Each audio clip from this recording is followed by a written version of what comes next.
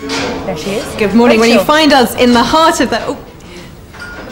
Sorry to interrupt you there. You find us in the heart of the political district here in Berlin. We're just a stone's throw from the Parliament buildings here, and it really does feel tense this morning. That's because it is so very, very close. As you heard there, Angela Merkel does still look like becoming the first ever female Chancellor, but in the past 10 days, Chancellor Gerhard Schröder has staged the most miraculous of recoveries, and it's left the electorate here very, very confused. Around a third of them still don't know which way they're going to vote when the polls open first thing tomorrow morning. Now, she really will make history, Angela Merkel, if she becomes the first female Chancellor here in Germany. But despite that fact, many women have not necessarily warmed to her. Now, to discuss that a little bit further, I'm here with Monika Christan. She is one of the founders of the Feminist Women's Party here in Germany. She's also a spokesperson for equal equalities. Monika, what do you make of Angela Merkel? Have you warmed to her?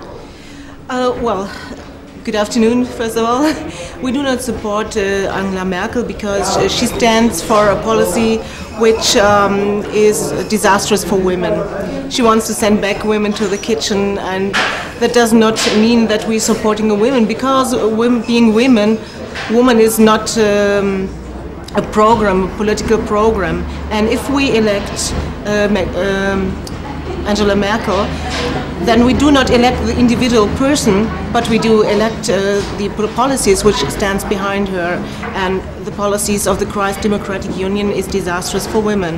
And for men as well, but especially for women. So Schröder's policy is seen as being more female-friendly, and yet surely it would mean something for Germany's women to have the first ever female leader. Surely that might inspire others. Well, this is a very old wish that a woman should be a chancellor, because we hope that a woman brings different accents to policies which are more of advantages for women. Because there's a lot of things to do for women, but the policies of Schröder or Angela Merkel, there is no really big difference. I would say the policies of this Christ Democratic Union, they even worse than from the Social Democrats. But also the Social Democrats, they do not really fight for women. It must be a feminist approach, on our opinion. So as women go to the polls tomorrow, what do you think will be the main issues that will be at the forefront of their minds in particular? I think most of the people in Germany are very anxious about their working place, and well, they will elect more or less the Social Democrats, because there is no really a choice for them.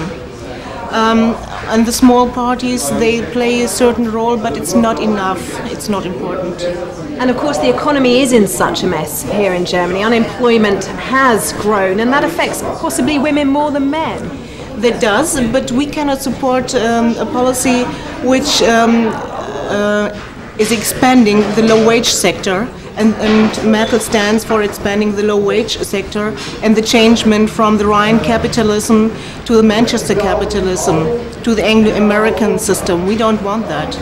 And I just have to show you one of the papers this morning, speaking of women and the coverage people are getting. Have a look at this. It suggests that a full moon election will persuade more women to vote for Merkel. I mean, what do you make of this, very briefly?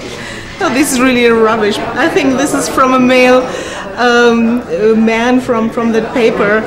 We're living in a male system, so why should we elect upon the stars? There we go. Certainly a bit of an insult to female intelligence, I think.